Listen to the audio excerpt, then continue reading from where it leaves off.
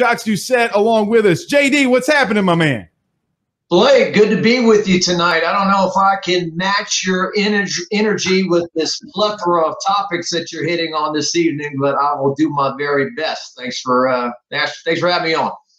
Well, I love the vocabulary words, JD. You know, we just used plethora earlier. My mom was an English language arts teacher at Franklinton, and so she loves when we use these big words. But I appreciate you having me on, my friend, or you coming on, my friend. Yeah, well, I can tell you, anytime I said anything grammatically incorrect, my mom was the first person that after the show said, you said, the real word is. So anyway, I know how that goes. Yes, indeed. JD, I just want to go here first. You broke some pretty big news today. A lot of LSU fans are very excited. You're in the podcast game now. You're like us. You're in the podcast game. Right off the top, because we've had a lot of people asking about it, just tell everybody what you guys are doing and when y'all going to be getting that launched. Well, Blake, I think during the pandemic, when we had no sports going on, I did my very best to kind of reach out to former LSU athletes and people that I covered over the years to kind of chat with them about things and do interviews, long format interviews. And as you know, in a format like this, it's much different than being on a sportscast for 3.5 to 7 minutes. Where you've got to kind of rush and get as much information on the air as you can. So the great thing about the internet is that you can be as long as you want to, basically. And so I've done a lot of interviews that we've just attached to the web, but now we're going to quote unquote have a podcast. And so I think next Wednesday I'm going to do a podcast. We'll put one out every Wednesday moving forward. Just call it Jacques Talk, my name talk, and then I'll try to talk to as many former LSU athletes as I can and current people and also kind of integrate my love of music and pop culture too, kind of broaden the horizons. It'll be more than just sports. So we'll start that next week. That sounds awesome. Look, JD, the simple fact, like when we were going through the pandemic and you were doing that, that's one thing that I really look forward to. And I know a lot of LSU fans look forward to that because there wasn't a lot going on and we got to see what those guys were going on. You know, we had Braden Fajoko on a couple of weeks ago, and he talked about, hey, this is something I've never dealt with and no one has, but this season was more chaotic than anything that I've ever done. And I love that you're going to be doing that. That's going to be awesome. Yeah, Blake, this past year, I'll make 20 years at WAFB next March, and I certainly will never forget this. I don't want to – I think what this year has taught us to be thankful for what we have, but at the same time, we're saying I want things back to the way they used to be. You kind of fight that internal battle, but to cover the team this year and to cover sports and to be in a Superdome when there's nobody there, and no fans at any of these LSU games for the most part. I made all these road trips, and every road trip I'd make, they'd be like, man, LSU's in town. We should have so many people here. We should be excited, and it's just dead. So it was a bit depressing, and I've talked about the day that LSU played Alabama. We drove right down Nicholson Drive. We didn't tap the brakes once. There were no people. Could have fired a shotgun, not hit a soul. So that's not what sports is supposed to be. So hopefully this year we can get back to some semblance of normalcy. Absolutely. JD, you were at a game today. It was freezing cold. It was wet. LSU softball did rule them, but, I mean, was that one of the crazier games that you've ever – I don't want to say crazier games you've been to, but weather-wise, I mean, it's got to be just horrendous to be out there today, and luckily they ruled them. Yeah, Blake, I don't know about you, but I like the spring sports. I love to go out there. I love to go to a ballpark when it's 70, 75 and the sun's out. And people are, got the flip-flops on and enjoying a cold one or whatever. But, man, this February stuff sometimes for the birds. It's really tough. And this year especially, I think on opening night for LSU softball, it was like 35, 36. Friday night, about 35 degrees. They're right there on the Mississippi River. Wind is just gusting in. And today, it was like 32 when they started. So I say we have to earn those beautiful spring days, and we're definitely have to earn it this year. But I give LSU baseball props, Blake, the fact that they were proactive on this thing. Hey, if we don't have to be miserable, let's not be miserable on Friday night. Let's play in the heat of the day, Saturday, Sunday, and rearrange some things. So, but yeah, and it's funny, Blake. You go out there and you shoot your own highlights sometimes, like I did today. I left. I felt pretty good. It was 4-0. Sure enough, they scored 15 runs like in the 5th inning. All the home runs that I had left. I sent an email to Beth Torina afterwards, like, really? You had to score 15 runs after a look? He's like, who knew? Who knew? So you never can predict what's going to happen. That's amazing. And I love that they were out there doing it. It's fun to watch. And this is talking about baseball, JD, like you were just mentioned. Blaine Smith in the comments says, #Ask Jocks, any news on the baseball front this weekend? I know that there's been some rescheduling and some things going on, but like you talked about, let's not be miserable. What's one extra day? Where the season got cut short last year. But what can you tell us there and tell the fans? And how excited are you for this baseball season after it got cut short last season? Yeah, Blake, it's funny. Across the country, I think something like 90% of college baseball teams draw like 300 fans or less, and here in Baton Rouge, it never really gets boring, does it? This year we're going to have to start with 2,500 fans, and hopefully, Scott Woodward has told us he wants more fans in there, and hopefully LSU has a great year. And then when they're hosting a regional in June, maybe we can get 8,000 people in there. But, it's a team that's loaded with pitching. Jaden Hill really is a fantastic, remarkable story. The fact, I think the guy, Blake, has won one game in his career, and he is on every All-American preseason team you can find.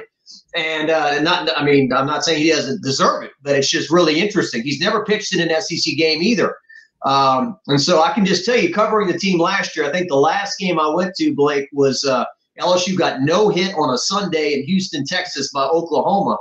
And, I saw them play, 2021 games last year. The pitching was really good. The hitting was very spotty. So, and a lot of those guys that were spotty hitters are back this year. So we'll see how they do. But certainly they're very excited about a couple of the true freshmen. And the pitching really, Devin Fontenot, I was there that night, that super regional when they played Florida State, and he just gutted out those innings, and I felt bad he couldn't win, but it wasn't his fault they didn't win. They just couldn't score any runs. But a lot of pitching, and look forward to being at the box. And it'll be 70 degrees on Sunday, if you can believe it. So we're getting out of quick. Yeah, if the old saying about Louisiana weather, if you don't like it now, just stay a couple days because it's definitely going to change, right? JD, you mentioned earlier that you've been at WAFB for almost 20 years.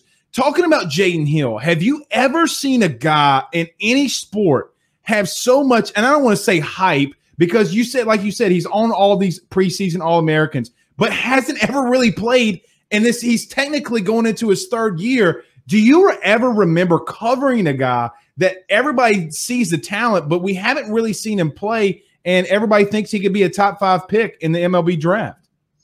Yeah, Blake, it's really interesting. I remember, probably one of the best athletes I've ever covered is Chad Jones, right? I mean, right. Football field, amazing player. And then I just remember on a Sunday, they were playing Tennessee, I think. And I remember Paul Maneri saying, I just looked up and said, please God, because he was putting Chad Jones in a big game to pitch. Like, right. Oh, here we go, roll the dice. And I think he was just wicked, curveballs breaking, 12-6. And he strikes out like 2 or 3 guys from a packed house at LA Box. And certainly he was a guy that, was an amazing athlete. I think Alex Bregman, for sure, you could feel the buildup, and you would hear this guy is at the box like at midnight taking ground balls when everyone's going home, and you heard stuff like that. But, yeah, I think, Jaden Hill, you just look at him, you can just tell he is just a physical guy. He could be playing football if he wanted to, probably. And certainly his first year, he had some arm trouble. They shut him down last year, the pandemic. So certainly looking forward to him. AJ Lavis is a great pitcher. Morso has played pitched some outstanding ball. You got like a guy like Matthew Beck, who's been there, who talks about, 2017, we're in Omaha. I got to watch Florida Dogpile. I haven't forgotten about that since it happened, So a good blend of different players, and looking forward to it.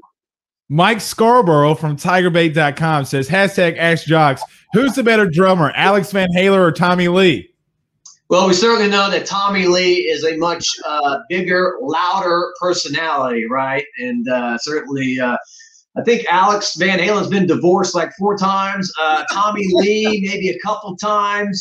Certainly some very famous tapes by Tommy Lee and the people he's been linked to over the years. But very much so.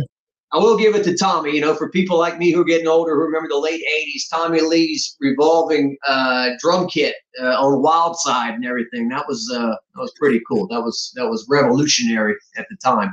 Yes, indeed. I had to get to that question. I've been holding it for a couple of minutes. I've been kind of itching to ask that because Mike had been wanting to ask that. JD, something interesting. You talked about Bregman. Now we have Zach Pearson, former LSU pitcher Zach Pearson, that joins us every Thursday, and he said, kind of like your Bregman story, that Alex would send a text out and say, "Hey, who wants to bring me to the field to field or hit me ground balls?" Like the work that kid put in was crazy, and you hear stuff like what you hear with Jaden Hill.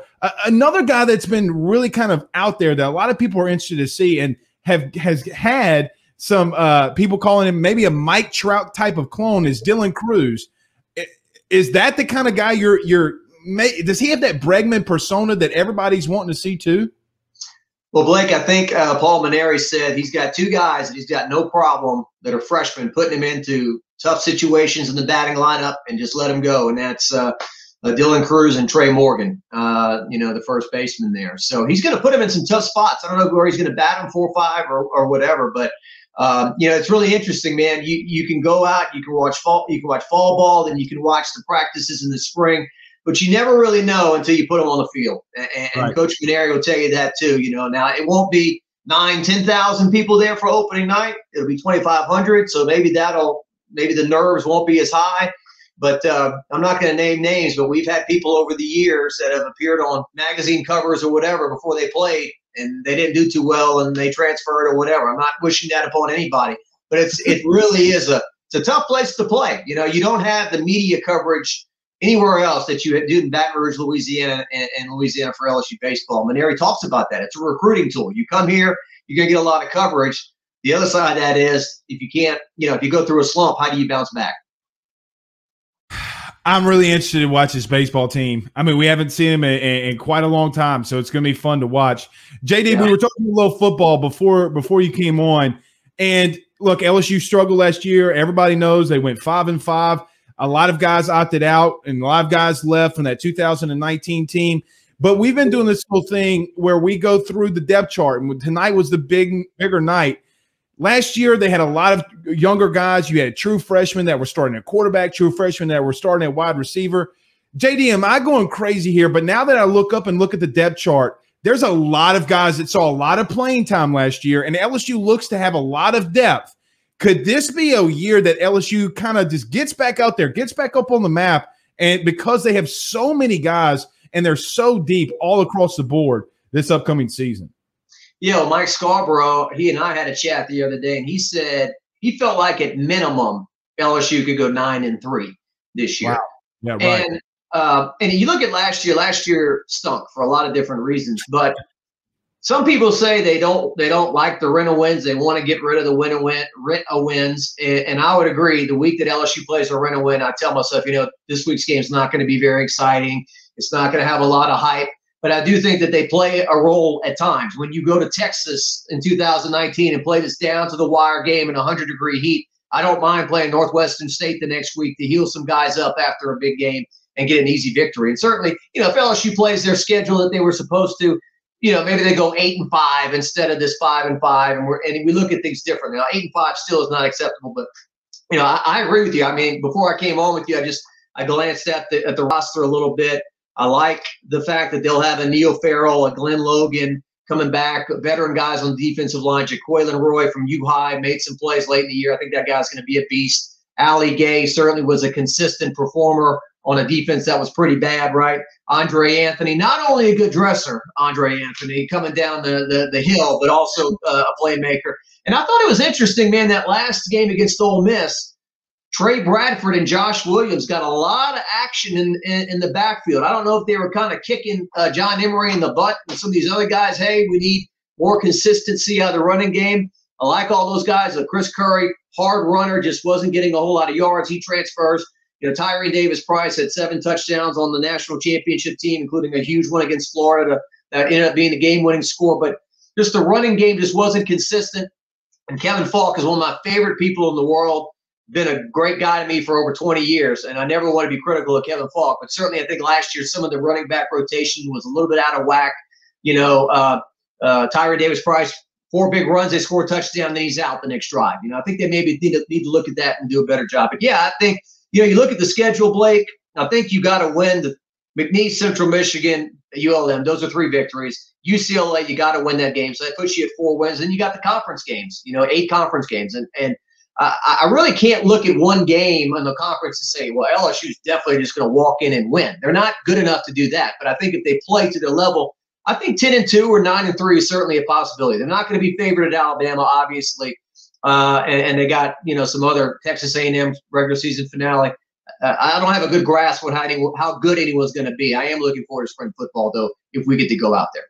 That was a question that someone asked, and Mark, and I know that you guys and a lot of media have not been able to go out there. But talking about the new coaching staff, Durante Jones comes from Minnesota. He's been on a lot of stops. A lot of people are high on him. Derek Stingley Sr. had some huge comments about him on with Jordy Culotta. You look at Jake Peets. I saw TJ Finley this past weekend as we live here in Hammond, and that kid looks fantastic from when I saw him at Ponchatoula. He looks fantastic, just great. Really committed to his body. How do you like these coaching hires? It seems like they have a great infusion of youth, guys that are really energetic. That's going to go a long way with these players too, and that goes to a part of us thinking and seeing that they could possibly have 9 or 10 wins, right? Yeah, I was impressed with the press conferences. I thought each guy did a good job representing himself. I think that look, we heard it.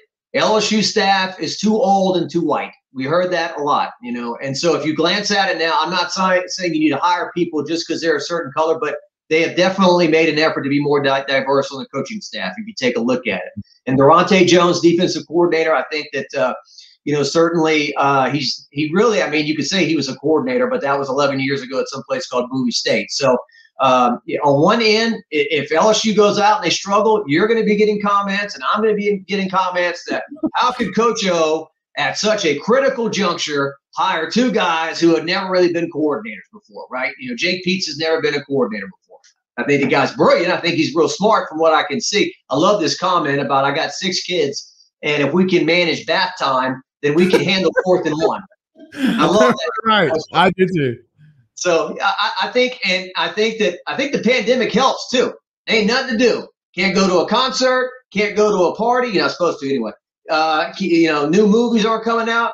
They should just spend time with each other, get to know each other better, work on that team chemistry, work on that love for each other with these new coaches. And I think Jake Peets said it too. If I want these guys coming to my house, if I can't have them at my house, then they're not family. So I think that they're really going to work hard on that. I don't have anything against Bo Pelini. I just think that his hard-nosed ways just did not connect with the team.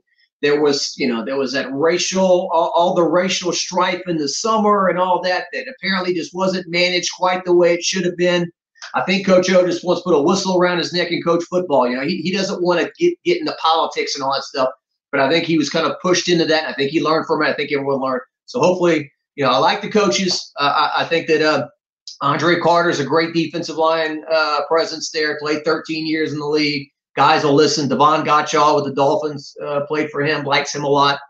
And I think DJ Mangus is a really bright young guy. I text Joe Burrow's dad and said, hey, can you get a comment from Joe on this? And he said, Joe said he's great. He's another Joe Brady in the making or something like that. So how about that? Joe Brady was getting coffee, like at the Saints, like 3 years ago. He's a gopher. And now he's interviewing for NFL coaching jobs, and he's got his own coaching tree. It's unreal. JD, the funniest story I've ever heard was from, oh my gosh, Mike Detillier, who came on a couple of months ago, and he said, hey, we were walking out to practice, and Joe Brady was bringing Sean Payton Popeyes. I mean, that was funny to me. And then he's going to 3 years later, he's at the Atlanta Falcons facility going for a head coaching job. That's just crazy to me. JD, last question, we'll get you out of here. Thank you for coming on. This has been fantastic. No problem. Having fun. And by the way, I remember when they asked Sean Payton about Joe Brady, to give a soundbite. We were at Saints camp or something. They're like, hey, Joe Brady's going in. And he's like, well, he's a guy who we would occasionally maybe talk to about. It was not like, oh, yeah, right. This 27, 28-year-old guy is going to revolutionize LSU football. Yeah, right. Well, it was, I don't know who. It's a team effort. Everyone gets credit. But, wow, 2019. We'll never forget it. I've had my fair share of words for Sean Payton and the pettiness, but I'll leave that one for another day. JD, You've been covering high school football for a long time. I remember, when I was playing football at Franklinton with the Taylor brothers, we'd always go over and we would watch and see what everybody else is doing. We had Holy Cross in our district that year, and it came down to the final game, and we were playing them. Do you ever remember a time, and I know that COVID's really hurt high school football, but do you remember a time where Louisiana as a whole has seen so much talent in high school football everywhere? You look at, just recruiting for this upcoming year, they have 20 offers that LSU's giving out to Louisiana guys. When you go and watch these games and you see these kids, do you remember a year that was just as talented as this one, or could this one be the more talented years we've ever seen?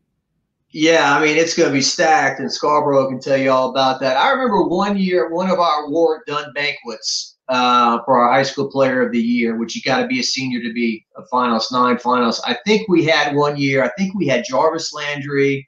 I think we had Landon Collins. I think we had Kenny Hilliard, Terrence McGee, I think from your neck of the woods, won the award that year. I think we had 4 or 5 guys. Not to interrupt you, but scoring 50 touchdowns. I hope he won that award playing quarterback. Anyway, go ahead, JD. Yeah. He was a quarterback. For those who forgot, Terrence McGee was the quarterback of that state championship team. And I remember that year specifically, which is so much talent. Devontae Smith was a finalist. We do so many of these that I sometimes it gets blurry. You forget, but looking for. I mean.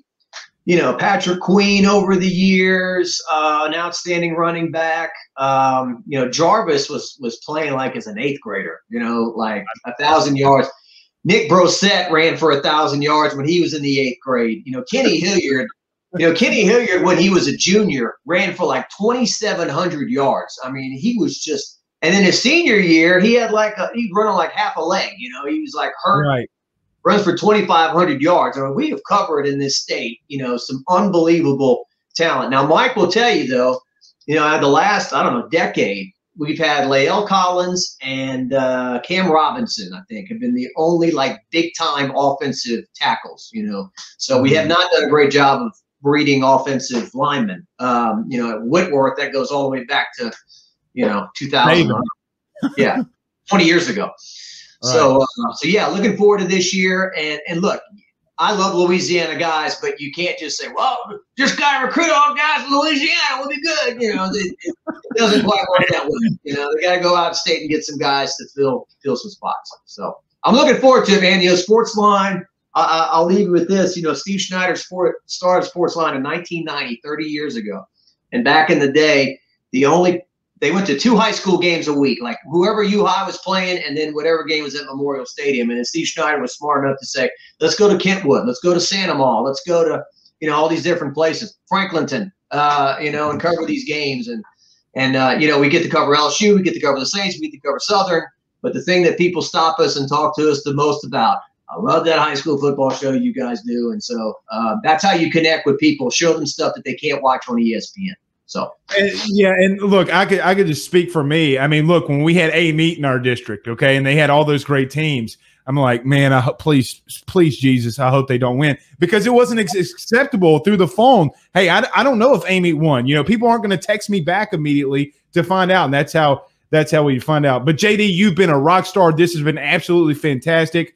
Thank you for coming on, my friend, and tell everybody where they can find all of your stuff and everything that you do. And I know that they know already. But where can they find out everything you do?